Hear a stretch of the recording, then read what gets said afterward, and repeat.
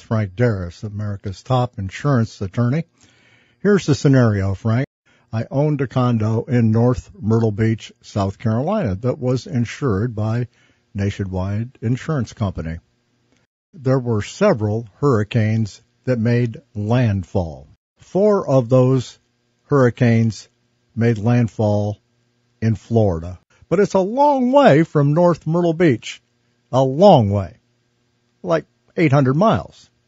Nonetheless, about 2 weeks after that hurricane hit, I got a Dear John letter from Nationwide Insurance Company saying, "Dear Mr. Posick, we're informing you that effective immediately, we are canceling your insurance on your condo." And I first called the agent, and he said, "Gee, I'm sorry, Gary, but there's nothing I can do. I mean, we're within our legal limits to do so."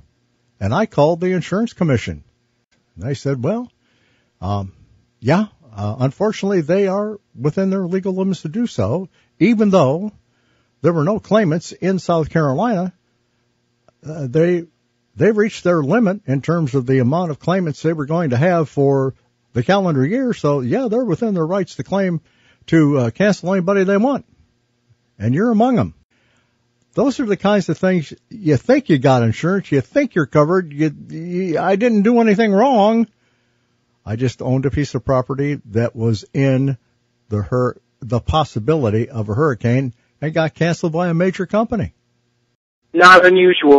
You know, we've had our share of earthquakes out here in California, and, you know, despite carriers charging a premium for earthquake coverage and going years and years and years without any major losses.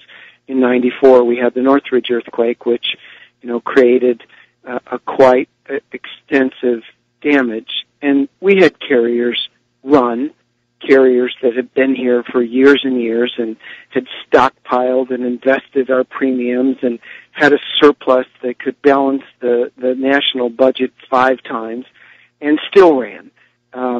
They came back. They came back within, 3 or 4 years with some catchy marketing phrases. You know, you mentioned Nationwide is on your side, and we've all seen those, the Good Hands people and, all the rest. And they came back. You know, the point is we need coverage. Sometimes our in-state carriers run, and we've got out-of-state carriers that look at it and say, you know what? We're willing to accept the risk. We're national.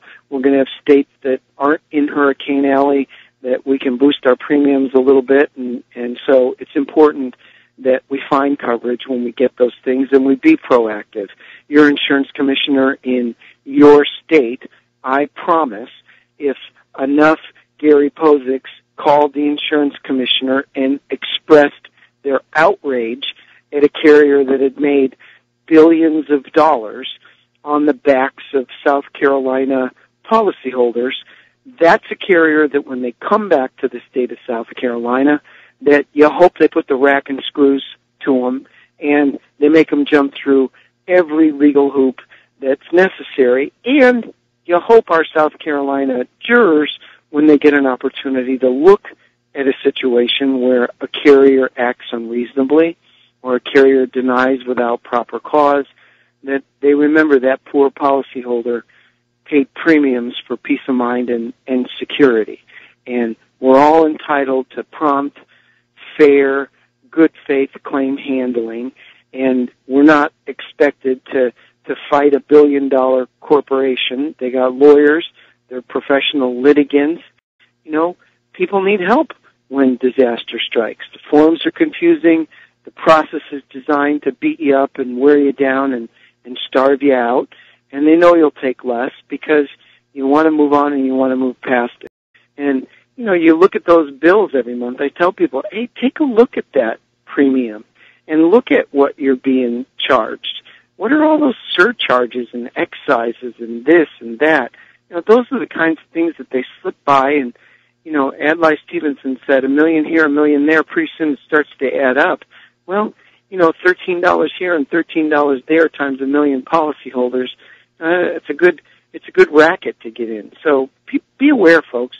That your insurance agent and your insurance broker who's placed that insurance for you is supposed to be meeting with you once a year to evaluate what you have, what you need, and what more protection that you should have. They're earning a commission on that policy that you're renewing every year. So let's encourage our agents and brokers and our policyholders to take advantage of that. You know, we've got good, honest, forthright agents that are out there trying to do the right thing, and they need information from us. They need to know what we need, and we need to be more involved as consumers so we can protect our family. That's why we work so hard.